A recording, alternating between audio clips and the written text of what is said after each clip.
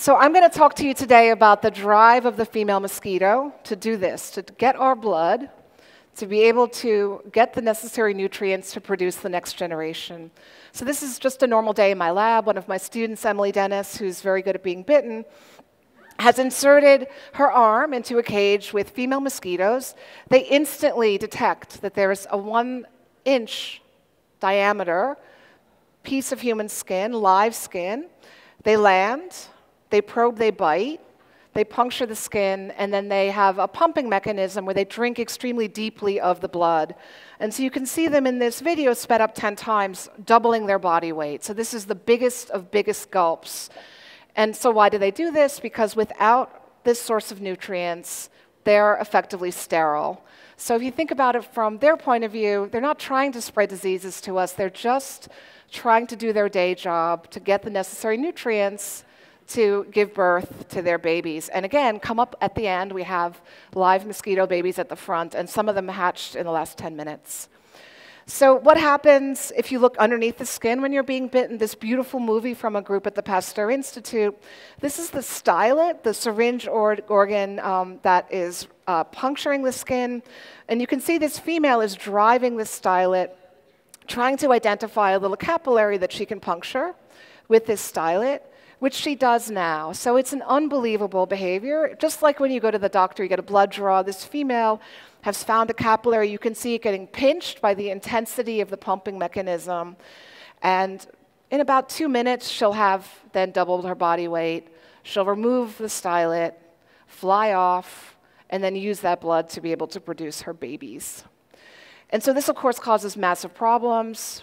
Somebody at the beginning asked me, what are mosquitoes for? Why do they exist? Why should they exist on Earth? This is just, they're just feeding on us, again, to get nutrients.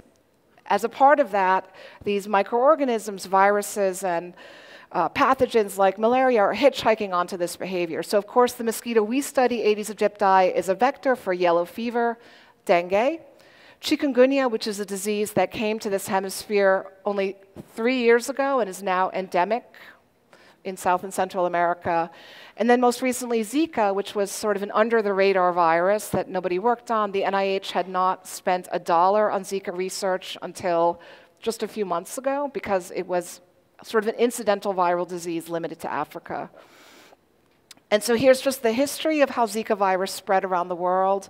And it was first documented in 1947, and it spread a little bit around in Africa for the next 15 years, causing a very mild fever, a little bit of a viral flu. It then started migrating around the world. So how do viruses migrate around the world? It's not that mosquitoes are flying across the Indian Ocean. It's that humans are flying across the Indian Ocean, and they bring these viruses with them. And everywhere you go in the tropics, there are mosquitoes waiting to feed on humans. Again, this is how they get the nutrients to be reproductively functional. And so if an infected human comes, then the disease very rapidly spreads locally. Viruses are also in the business of mutating, and so they're constantly changing, which is why it's very difficult to develop vaccines. In some cases, the virus is constantly changing the rules. And so what happened, as you read in the press, is that as Zika virus made its way around the Earth, it started to accumulate probably mutations that caused, at the time that it arrived in French Polynesia and then in Brazil, where the virus changed its lifestyle to attack human cortical progenitor cells. So to be very, very selective, if a mother is infected with Zika virus in the first trimester, she has a hugely elevated risk of giving birth to a child with serious neural defects. And so we sort of, as scientists and epidemiologists, watch this emerging like a horrible car crash, just emerging. You see it moving spreading so rapidly through Brazil, and it was spreading up through Mexico, through the entire Caribbean, and then landed very recently on our shores. And this is what everybody is afraid of. So a case where the virus or the pathogen isn't just making you sick as a human who's been bitten by a mosquito, you're actually endangering the next generation. So this is why it's so important to understand that transaction, how the female finds humans, lands, probes, bites, punctures the skin, is really, really important to the beginning of these diseases, which start with a bite. And just a little side note is that just a few months ago, the CDC issued its first ever travel advisory for the United States, right? If you are a pregnant woman, do not travel to the entirety of Miami-Dade County, including some major tourist areas. And then just about 6 weeks ago, there are travel advisories for Brownsville, Texas. So Zika isn't just coming on airplanes, it's now locally being transmitted. Again, there's mosquitoes waiting around for their blood meal. And if an infected human happens to come along, then the viral disease will start to spread locally. So again, this is an important problem. Mosquitoes in the lineup of the world's deadliest animals. If I ask people what's the world's most deadly animal, you might say, okay, it's going to be a crocodile that eats a lot of people, or elephants stomp on people, or sharks. If you're a surfer, sharks are terrifying. But in fact, humans, of course, are very dangerous. So 475,000 humans every year are killed by humans. But about twice as many are killed by mosquitoes. So mosquitoes do remain the number one biggest killers of humans on Earth. And my laboratory wishes to understand how they do what they do. And so we're sensory neurobiologists. We're interested really in this first step when a mosquito approaches a human. We do things that make us incredibly attractive, that we can't stop doing. So look at you, you're so beautiful, you're wearing all these beautiful, high contrasting clothes.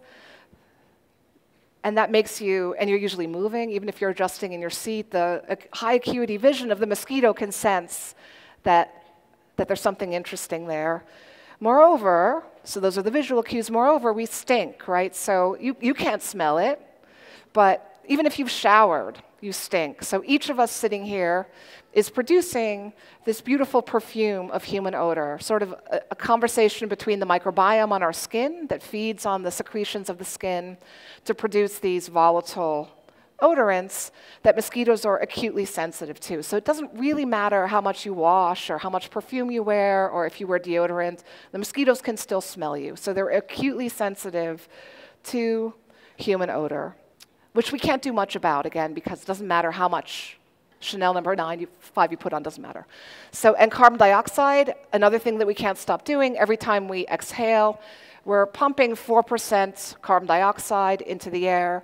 One of the most potent ways to activate a mosquito is to squirt it with a little bit of carbon dioxide. So if you're walking around locally, chit-chatting, you're basically fumigating the area with carbon dioxide. Any mosquito that may be resting will be aroused, fly around, and then use these cues to find you. And then the last cue is heat. So we're all warm-blooded animals. If I had one of these heat-sensitive cameras and I pointed it at you, each of us would be billowing forth with heat that makes us contrast with the local environment. So there isn't much that we can do to try to avoid these creatures. So we've become interested in the lab in this fundamental problem about how the disease-carrying insects actually learn to specialize on humans. So a big key in how dangerous the malaria mosquito is that the malaria mosquito selectively hunts humans. A big reason that Zika spreads so quickly is that the vector mosquito, Aedes aegypti, here at the front of the stage, selectively bites humans. So they really only bite people. And even though other animals would provide perfectly suitable sources of blood, there's nothing really particularly special about human blood. They just have learned to specialize on us. And so here's the kind of experiments that we do in the lab on the Upper East Side. To ask a mosquito, would you prefer the smell of my former postdoc, Lindy McBride, now a professor at Princeton, or would you rather enjoy the smell of a guinea pig? So this is a fundamental test of, is this the thing that matters to mosquitoes? Is it the smell of these two creatures, right? It could be that the guinea pig is the motion of the guinea pig or the way the guinea pig looks, or the heat that it gives off is what makes these animals attractive. So the talk is going to center in a moment on genome editing with CRISPR-Cas9 as a mechanism to eradicate mosquitoes. We've been using it as a tool in the laboratory to understand mosquitoes. So we have gone through and step by step generated mosquitoes that can't smell human odor, that can't smell carbon dioxide, and that have an altered relationship with sensing heat, to ask the question of which of these cues really matters for them in their hunting behavior. And so what we've done is just using that assay that I showed where Lindy's arm is on one side and the guinea pig is on the other, we ask, what is the preference of these mosquitoes that spread Zika? So if you get a score of 1, it means 100% of the mosquitoes have flown toward the human. A score of -1, 100% of the mosquitoes prefer the guinea pig. And you can see that the bars are all the way pinned to the right. Aedes aegypti is extremely, extremely attracted to humans and doesn't have much interest in the guinea pig. So how important is the sense of smell in making this discrimination? So we've used genome editing to eliminate a very important gene called orco. So orco is at the foundation of about half of the sense of smell of all insects. Removing this one gene of the 14,000 genes in the genome will take half of their sense of smell offline. And so you can see in the 2 bars at the bottom that these mutants, they still are attracted to humans, but they're also attracted to guinea pigs. So they've lost this specialization to be highly attracted to humans. So this is some strong evidence that they really do care about human scents. So if we could magically all smell like guinea pigs, of course, that would be really helpful. I don't have any specific advice about how to get that to work. So that's all about my work. So what I really came to talk to you about is what are we going to do about this? So can't stop breathing, we can't stop being warm-blooded, we can't stop smelling the way we smell, can't live indoors, we can't, there's just a lot of problems. So how do we stop mosquitoes from hunting and killing us? So we have a couple of possible options, but they really aren't good enough. So you could purchase these products which contain high concentrations of a molecule called DEET or picaridin. To prevent yourself from being bitten, you would have to apply these products every 4 hours to 100% of all exposed surfaces of your skin, even when you're sleeping. And they're only 95% effective, even if you do that. And so it's just not plausible for the 3 billion people on Earth who are susceptible to these diseases to actually put this stuff on. Another option which has been extremely effective is sleeping under bed nets. So I think a lot of the decrease in mortality from about 1 million a year to about 600,000 a year is due to the huge injection of philanthropy into bed net distribution. So the Bill and Melinda Gates Foundation really have put their money behind eradicating malaria. It's had a huge impact. Now, what are the problems with bed nets? Why don't we just have all 3 billion people in these areas sleep under bed nets? It's extremely uncomfortable to sleep under bed nets in the tropics. It's just really unpleasant. Anyone who's done it, very unpleasant, because whatever the heat is, it just gets more focused. Another problem is that mosquitoes are very tiny, and so if you have a little tear in the bed net, they're going to find it, and they're going to go in and bite you. So it has to be completely pristine. Now, there's mechanisms that people have used to dip these in insecticide that makes them more effective. So you dip them in insecticide, they'll be a little bit more effective. If there's a little tear, you get a little bit more. Now, a problem that's emerged only recently, which is causing Thailand's malaria to increase again, is that the mosquitoes are being put under a lot of pressure. They are not getting their blood meals because they're flying around at night. Anopheles mosquitoes hunt at night, so they're in the houses trying to find people. All the people are sleeping under bed nets, so they're not getting the blood, so they don't reproduce. This is causing very rapid selection for mosquitoes that have a different lifestyle. So they feed in the afternoon. So they feed when people are not underneath the bed nets. And so you start selecting for those populations. So there's been a shift from night-biting mosquitoes to late afternoon-biting mosquitoes, which obviously you're not going to walk around with a bed net around you. And so this subtle shift in the behavior of the mosquito is making these significantly less efficacious. And then finally, get trucks or airplanes and spray poison, neurotoxins. Very effective. The neurotoxins are very good at killing mosquitoes. They also kill, they're not specific to mosquitoes. These are neurotoxins that will kill any animal with a nervous system.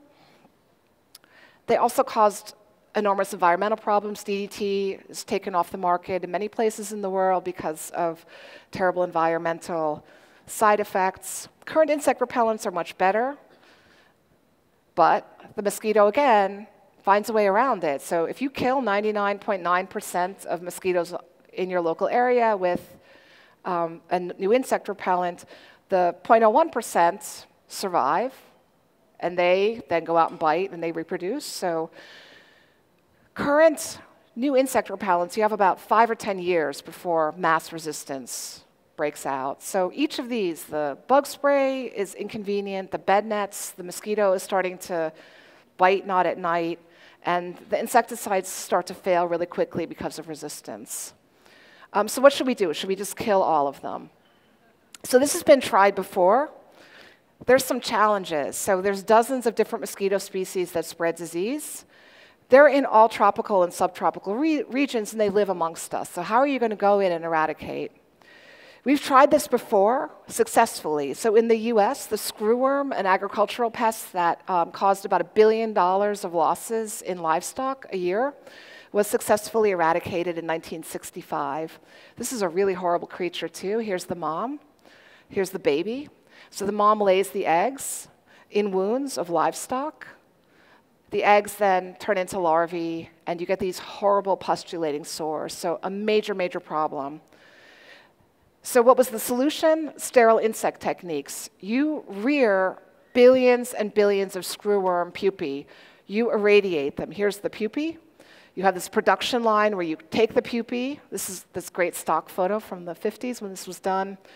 You then irradiate them, put them in these really intense radiation devices so that you sterilize them. Radiation is a really effective way to sterilize everything from bacteria to humans. So the animals survive this. So then what happens?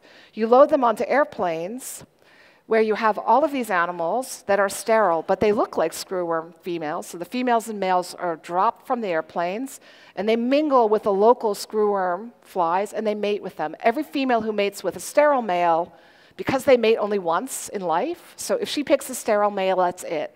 So she'll never produce progeny. So you keep doing this day after day, week after week, month after month for several decades. And then you get eradication. So it took 10 years to eradicate screwworm from the eastern US. And so we were sort of done by 1966. But there's screwworm all throughout Mexico and Central America. And whatever anybody says about a wall having any effects, it's not enough to just hope that the screwworm doesn't come across the borders. And so eradication by the USDA had to spread throughout these areas. So this was pretty good. We eradicated a species from the lower 48 states. But look, 2 months ago, it was back. So the eradication that held for 30 years already failed. So it's incredibly difficult to use these. The idea works, irradiation works, but you have to be constantly vigilant. So the new idea is, should we just engineer mosquitoes to eradicate themselves? How about that? They can go into the areas where they normally live, they could mingle with each other and eradicate themselves.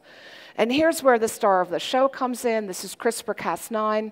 This is a 3-year-old technology that will and has already revolutionized all areas of biology and medicine and agriculture. This is where our new crops will come from, our new cures, and our new scientific discoveries. This is just a cartoon of how it works. You have a protein machine that is guided to a particular gene in the genome by the blue guide RNA that locks onto the gene, and then the Cas9 protein cuts it. And so you can destroy genes, you can put new genes in. And what has happened, this idea that has been tested in the lab for the last 10 years and is close to being implemented, is that you break all of the rules of Mendelian inheritance by using CRISPR-Cas9 to put a female infertility gene into a population. So if there's an essential gene that female mosquitoes need to be fertile, you just break it. So you take a mutant female, so you take the thing at the top, is you mutate this one gene using CRISPR-Cas9, and through some trickery, that gene is copied over onto the other chromosome. You then mate that female. Normally, the genes would assort. You would have like the mom, one copy of the mom would go here, the other copy would go there. But no, this gene drive mechanism breaks the rules, and so you end up, every time you have a female carrying that gene, all of her children inherit it. So it's an incredibly effective way to push these sterility mechanisms, not by irradiating them by the billions, but start with a small number of females that carry this infertility gene, and after a certain amount of time, in theory, by the modeling, that infertility gene will start to go through the population. And so that's sort of shown there. Whenever a female inherits 2 bad copies of the gene, she'll be completely infertile, she'll produce no children. The male is fine, he'll go on and mate with other females, and eventually you start to crash the population. And that's sort of modeled here. As the line is rising to the right, 4 generations of mosquitoes is about 2 months. So in 2 months, you should start to see this whole population replacement where all the mosquitoes that are born, the females are sterile and the males are carrying a female sterilizing gene.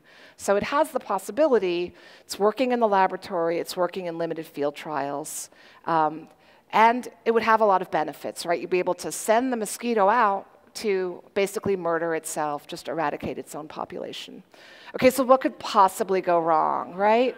Why don't we just do this right now? It seems so perfect. The lab, CRISPR's the greatest thing, the lab, the modeling, it should work. So what could possibly go wrong? I think that there's 3 different scenarios that people talk about.